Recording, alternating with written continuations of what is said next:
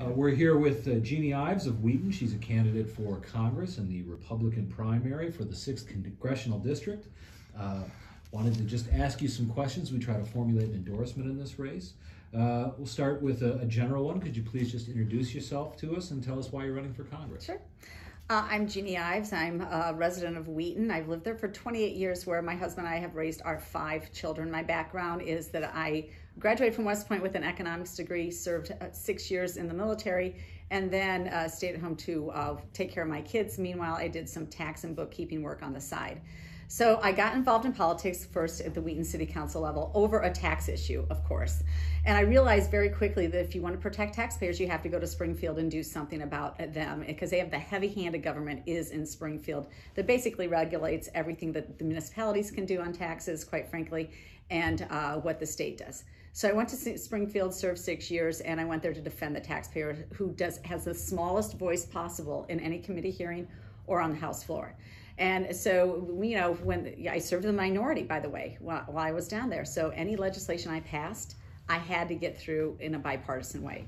So some of my biggest significant accomplishments down there was, first of all, taking on corruption, which I did with the College of DuPage issue. And I don't know if you covered it, but it was a huge issue in DuPage. One scandal after another, one misspent tax dollar after another. And I was the lead legislator on cleaning that up. Not to mention, I was also the catalyst for getting that the whole ball rolling as well. So worked on that issue, passed bipartisan legislation that really became the template for further legislative action to rein in severance contracts at colleges, and also contracts in general, just what they could pay out, how long they could be. So worked on that. Then I worked on another significant bill that I worked bipartisanly on, is the network adequacy bill. This is a bill that that requires that providers of health care and insurance companies must have an adequate network or adequate provisions to take care of people all across the state. So they can't have a narrow segmentation of who they want to in their network. They've got to actually expand it with the right specialists so that the entire state is covered with people that are able to provide the care that's necessary. So I started that bill and ended up being a bipartisan bill that was passed unanimously. So really thrilled about that legislation. I stood with the women on the sexual harassment issue as well. And then things started to happen, you know, and we saw some of the legislation that Bruce Rauner passed that I absolutely disagreed with on a policy front. And so we ran for governor at that point. The team, we came together, a lot of us, and said, you know what, we want to go a different direction. So we ran for governor, and you know, I could not at that time also run for the state rep seat that I was holding at the same time. So I left office in 2019. And I'll tell you what, I am not satisfied with the representation that the 6th Congressional District has had since Sean Casten took over. And when you look at the fact that nothing has gotten done since Nancy Pelosi took over, and that their entire goal was to impeach President Trump, and that they've gotten nothing done on healthcare affordability, on bringing down drug prices, they really have not gotten anything done on that their whole goal was to impeach President Trump and upend his presidency. When you look at that, you understand that there's been a disservice. Additionally, when you look at where the Democrat Party wants to go, from their presidential candidates on down, you can understand that that is not the direction that America should go. We are about freedom and opportunity and choice for people. We are not about government control over people's businesses and lives. And so it became imperative that if my kids, your kids, if the future of America really wants to have the same sort of opportunities we've had in the past, that you've got to change out the politicians. So that's why I'm running for this seat. We do not like the direction that the Democrats are taking us. We don't believe in their big government ideas and massively more taxes to fund those. We believe that you should be represented and not ruled over by a political elites. Look, Sean Casten has voted 100% of the time with Nancy Pelosi. She represents San Francisco. There's no way possible that 100% of the votes that align with Nancy Pelosi also line up with the 6th Congressional District that is centered here in the western suburbs of Chicago. So we're here to represent the people just like I did in Congress. By the way, the bills that I highlighted in my state rep career, they came from the constituents that I served. I took their ideas and their issues, and I wrote them into a bill format, and I got them to come down and testify on their legislation, and we got changes made. That's what a representative does. They represent you. They don't rule over you. So I'm looking forward to this election. We're just excited to be running, and hopefully we plan on being victorious in 2020 and moving on.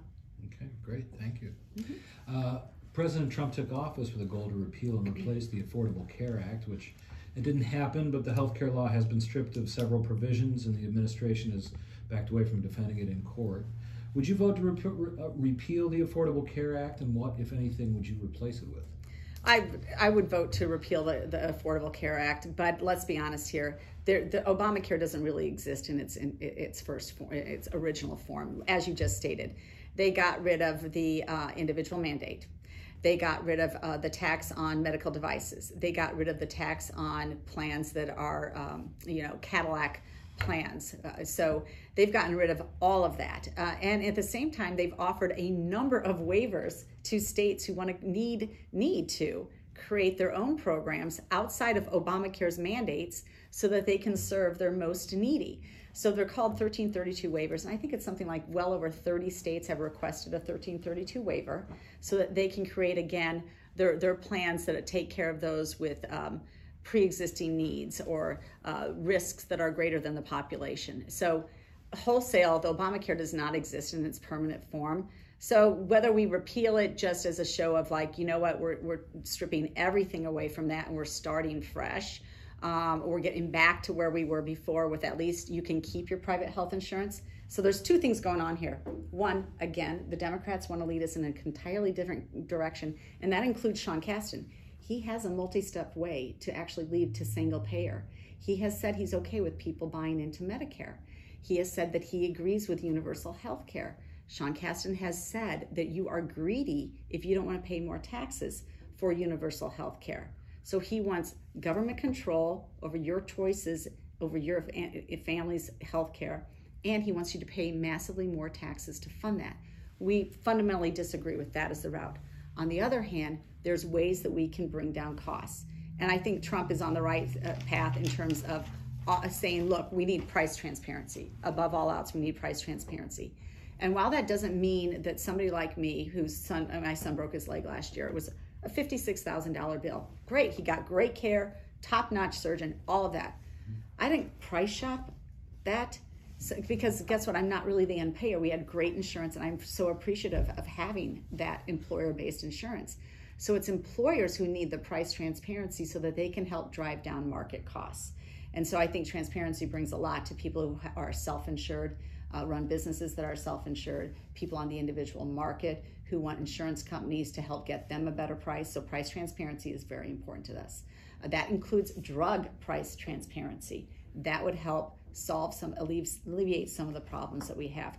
It includes allowing individuals who are purchasing insurance themselves that they have the same tax preferred benefits that you have as an employer, that you can fully deduct that premium on the front side of your tax return and not on the back side under the deductions phase. So we're all in for that. We think offering more health savings accounts and giving them better metrics to work with, we think that's an important thing. We think associations coming together so that they can pool their employees and get a better pricing on insurance, that's a good thing. So everything is moving in that direction where you open up the market to competition. And we know this has worked in, you name it, the cell phone industry, the TV industry, you name it. When you have better pricing, more open, better competition, you get better quality at a lower cost. So we need to do the same thing. Great. Tell us about another federal issue that you think is important to voters in the 6th District and how you'd address it. Well, we think tax and budget are important. And in fact, that's one of our top things as well. Look, you cannot continue to add trillion-dollar deficits on people long-term. That does nobody well. And Illinoisans should know that better than anyone. I mean, you know, in Illinois, we haven't had a balanced budget since 2001. We have the worst credit rating because that. We have massive amounts of debts. We have 600% of our income in debt. It doesn't serve us well. The state is literally bankrupt, you know, and so is Chicago.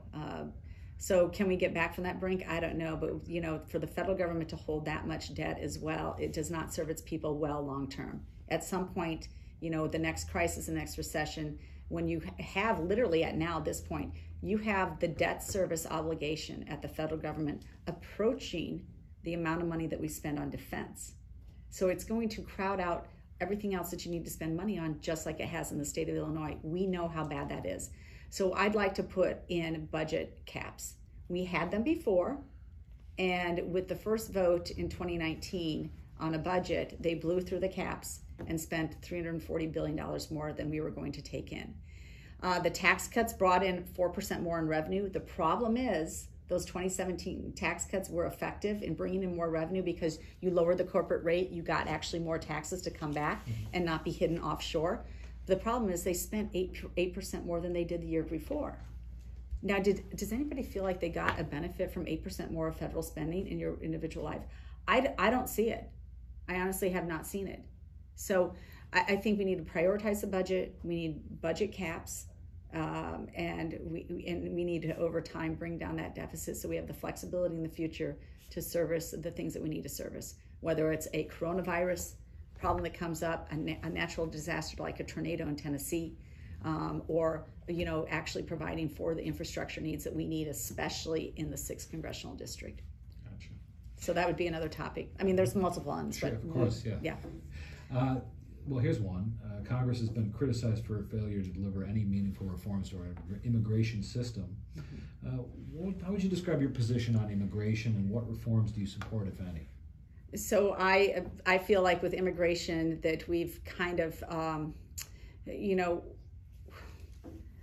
we haven't positioned ourselves very well to be truth tellers that we're going to fix immigration and we're going to secure the border. So the first step really at this point is to secure the border. I think that's where we should be, in securing the border. How that looks like, I'm going to leave it up to the experts. In some cases, a wall works. In some cases, it's zoned surveillance or other means of electronic surveillance. In some cases, it's more Border Patrol agencies. Certainly, it's more control about visa overstays and employers making sure that there's E-Verify, where you know exactly who you're employing.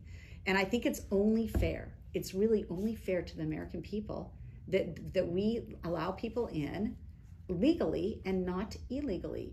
Illegality breeds all sorts of other illegality down the road. And it's not fair for our citizens to be, taken advantage of by criminal illegal aliens, which is one subset of illegal immigration that we need to deal with. You know, Kim Foxx just let out an illegal immigrant who had actually been deported, came back, and he's the one who just assaulted a 3-year-old. Yeah. Sexually assaulted him. He should have been, and they had a detainer on him, and they refused to operate with him. This idea that we're going to have sanctuaries from laws, what other law should we have a sanctuary for? It's nonsense. We are a nation of laws.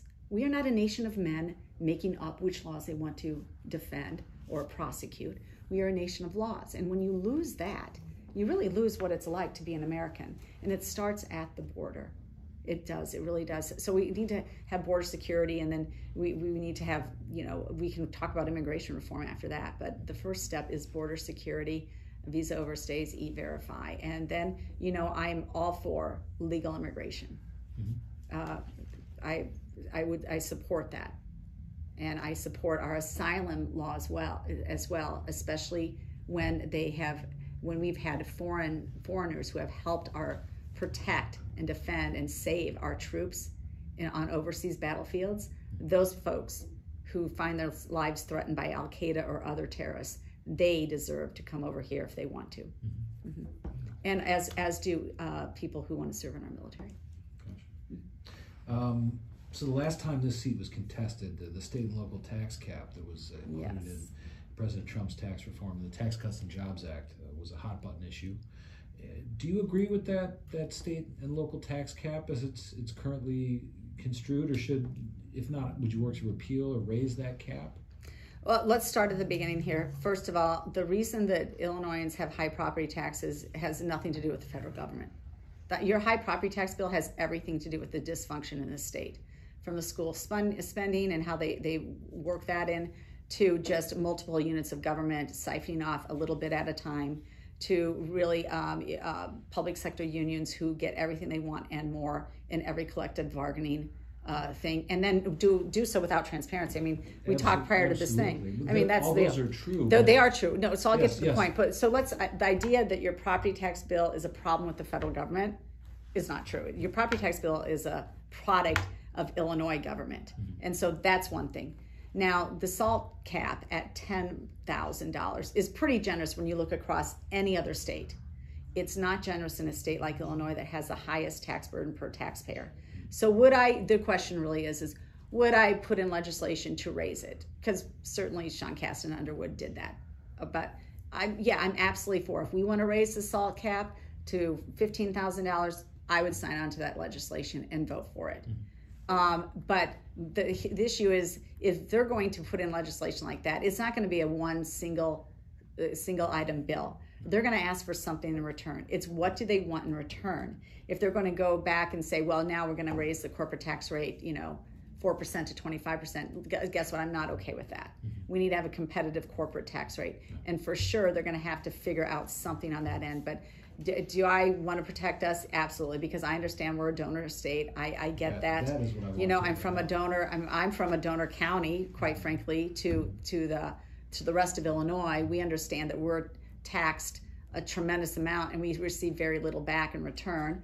So I get that. Not to mention we have lots of big infrastructure needs and we need those funded. So I want to get us that money back. And that was what I kind of wanted to bring up is, this is a donor state. And absolutely. There are a lot of more sparsely populated states that reap a lot more federal benefits than the state of Illinois. And then they have low local property taxes, and everybody says, well, what a great example. And I guess that's something that people often bring up when I bring up the SALT cap issue. So, is it fair to say that the federal government has nothing to do with the fact that so much of our tax revenue for local government operations is state-based? You cannot make the argument that it's anything other than Illinois' dysfunction. Honestly, on the high property taxes, we're number 2. In fact, USA Today just did a study. If you follow my social media, I posted it with multiple comments beneath it because, one, we're number 2 after New Jersey on property tax burden, right? We're over 2%. There are only 22 states. Well, there's only 3 states. New Jersey, Illinois, New Hampshire, that have over a 2% effective tax rate. Only 3 states. Only 22 states have a effective tax rate higher than 1%. So well over half of the states have effective tax rates below 1%. Some of those are very, very big states, and some of those are states that have no income tax. So our tax structure, which I've always argued for as a state rep, absolutely should be looked at holistically. And it's the same thing at the federal government. You do have to look at these things holistically and understand who's a donor state, who's not a donor state, what are they getting in terms of Medicaid funding or food stamps or whatever else. I mean, you do have to parse that out. I understand that, which is why I would vote on a single issue to raise it, but you'd have to find out what they'd want in return. So this is a quality race for the 6th Congressional District. I'd say that both of the candidates are very impressive. You both have very impressive resumes, both yourself and your opponent. You have a lot of experience. You've been out there fighting. He's a surgeon. I mean, he's definitely a person that merits some respect as well. Why are you the best person to face Sean Casten in November? There's multiple reasons. One, I do have a long policy knowledge. When my Republican opponent was running for state rep, I came in and gave him lots of policy advice because he did not know anything about what was happening in Springfield. So I sat with him multiple times to give him policy advice. And it's very, very important. Since I served at the local level, I served at the state level. And I was a voracious reader and somebody who was outspoken about the topics. And so to do that, I had to know what I know. I think I bring a big background in understanding how that all fits together. So that's number 1. Number 2, that let's be honest with you. there's a lot of backbenchers, aren't there, in politics? Indeed. There's a lot of backbenchers who will just follow the leadership, vote the way the leadership wants to, won't speak up in committee, won't take on the arguments, don't want to be called names, you know, won't actually represent the people. Because look, you can get away with it doing practically nothing, especially as a state rep, and then you can go back to your district, tell your people what you want them to hear, and not tell them the whole story. That's not how I was. And people who know me and watch me, they know that's not how I was. Because it takes a lot of political courage to get up there and defend your arguments and make reasoned arguments and do the research so that you know what you know. And to ask the tough questions. When the superintendent's sitting in front of you in committee, and you say to them, well, you can't have a fair school funding formula if you don't change the assessment process on property taxes, because it's foundational to the funding formula. And I'm getting into the weeds here. So your viewers, I'm getting into the weeds here, but it's important for you to understand. So the superintendent's standing in front of you and like, how can you even advocate for a fair funding formula on education when you know the starting point is how the property is assessed and you know that it is messed up? And the superintendent finally admits, well, you're right about that, Representative Ives, because, you know, in our county, we haven't done a reassessment of property for 35 years. It happened. It happened. But most people don't have the courage to actually question the superintendent and then actually know the questions to ask. So I said, well, thank you for being honest. And then I immediately sent a letter to Illinois Department of Revenue, and sure enough, they had not done a reassessment for over 30 years. And that superintendent sat there for 25 years and knew that it wasn't being reassessed property and never said a word. Never said a word. Nobody in the county board said a word. Nobody in the municipality said a word. All the assessors, nobody said a word. And so they never said a word. So my point is that political courage is not something that you see in everybody. And in these days and age, you have to have two things. One, you have to have the intellectual curiosity to want to know what is the right solution. What's the right way to solve this problem? I honestly think good legislation is not really red or blue. It is just good legislation. You can't destroy your businesses and expect to have tax revenue that doesn't bleed out over to across state lines. You can't do that. It doesn't serve anybody well. It's the same thing with education. You can't put in a bunch of mandates or you can't just spend fruitlessly on education and not expect something in return, because it doesn't serve the student well. So you have to have intellectual curiosity. You have the political courage to say what needs to be said and stand up for your constituents. And you got to be able to be independent to some extent. And I think, I took on both parties against unbalanced budgets and tax hikes. You can check my record. And so I think that that's really the difference maker. I've seen too many people that I have personally supported into office only to be let down by them just taking a leadership vote on really bad policy. From the Exxon bailout bill to just green energy subsidies that make no sense in a coal, natural gas, nuclear state. I just time and again. So I think that is really kind of the difference maker. I care about getting the policy right, and I will. And I guess the last thing is really I've worked bipartisanly to pass really good legislation because I owed it to the people I represented to take every idea seriously. And then make sure that I was not going to, I'm missing something simply because the other person has a D behind their name. And so I did that. Any other issues you'd like to discuss while you're here? I don't know. Do you have anything? No, I don't think so. No. I've definitely appreciated